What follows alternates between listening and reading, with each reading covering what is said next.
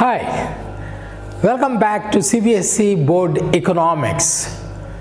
Today we are talking about National Income Accounting Numericals.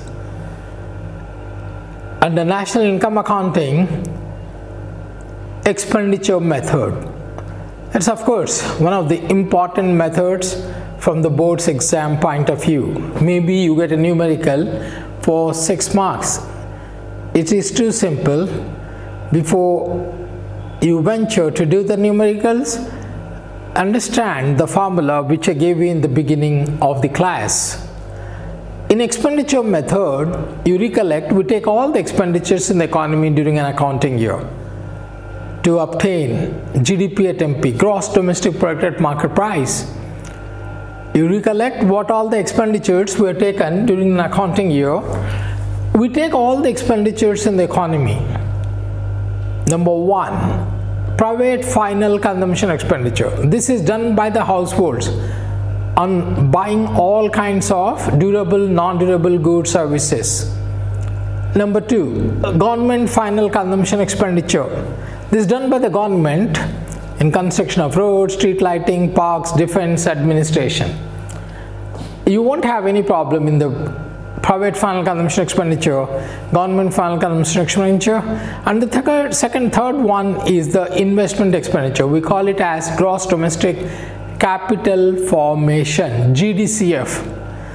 It has two components: gross domestic fixed capital formation plus change in stock. Change in stock again is equal to closing stock minus opening stock. Gross domestic capital formation is equal to gross domestic fixed capital formation plus change in stock.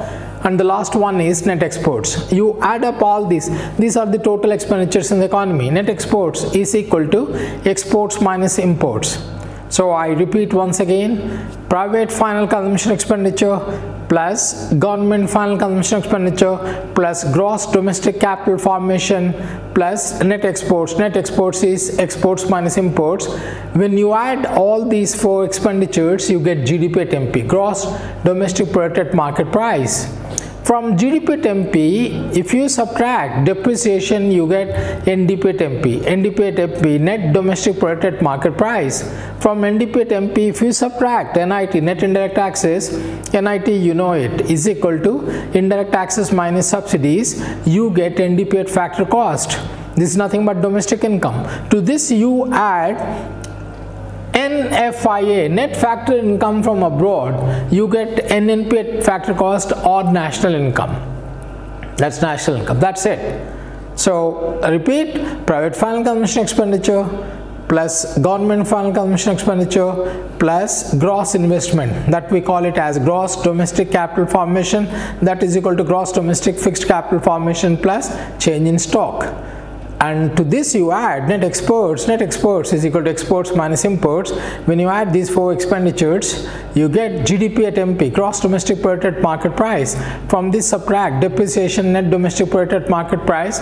You subtract NIT, net indirect taxes, net domestic product at factor cost, which is nothing but domestic income. To this you add NFI, net factor income from abroad. You get net NNP at factor cost or national income. Let's see one numerical which came in the board exams. They give you calculate national income, which is nothing but NNP at factor cost. All the values are in rupees and crores. Follow the values carefully. They are given you net current transfers from abroad. Rest of the world is 30. What is net current transfers from abroad? We never take this into consideration while calculating numericals. You remember I taught you when I was teaching all the methods, we don't take any kind of transfer incomes or transfer payments because they don't lead to any production. They are absolutely free. No bilateral production happens in place of them, so we never take it. So this just ignore net current transfers from rest of the world. Then you have private final consumption expenditure. Of course, that's very important. Net domestic capital formation. Since they are given you net domestic capital formation, you add to this depreciation, you get gross domestic capital formation. If you don't add depreciation, you get NDP at factor cost. If you add depreciation, you get GDP at market price. So change in stock, it has no significance here because they're given you net domestic capital formation. Please don't add change in stock unless you get net domestic fixed capital formation. If they're given you net domestic fixed capital formation, you will be adding change in stock. Depreciation, they're given you as 20, government final consumption expenditure is 200, net exports 40, net indirect taxes NIT is 80, and you have net factor income paid to abroad. Paid means we paid to the rest of the world 10, so we take it as minus 10, paid. Net factor income from abroad, you recollect the formula, is equal to factor income received from abroad minus factor income paid to abroad. Factor income received from abroad is always positive, factor income paid to abroad is always negative. We take the net value.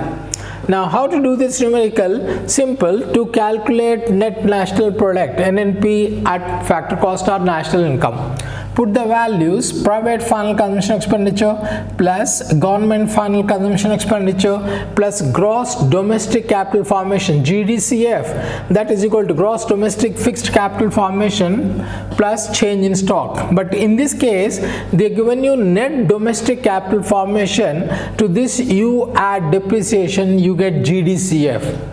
If you don't add depreciation, you get NDCF. To this you add net exports, X minus M. X stands for exports, M stands for imports. When you add these, private final consumption expenditure plus government final consumption expenditure plus gross domestic capital formation plus net exports, you get GDP at MP, gross domestic product at market price. To this, from this you subtract minus depreciation, you get NDP at MP, step by step. From NDP at MP, if you subtract NIT, you get NDP at factor cost, which is nothing but domestic income. To this you add NFI, net factor income from abroad, you get NNP at factor cost, which is nothing but national income. So just pick up the values. Private final consumption expenditure is 400, you got 400 here. And government final consumption expenditure is given here. Government final consumption expenditure is 200. We put the value here.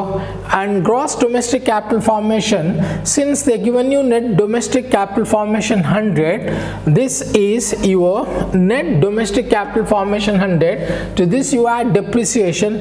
Depreciation is 20. We just put it the value here, 100 plus 20. It comes out to be 120. Then to this you add net exports. It is given here directly X minus M 40. When you add up these 400 plus 200 plus 120 plus 40, 760. This is nothing but your GDP at market price.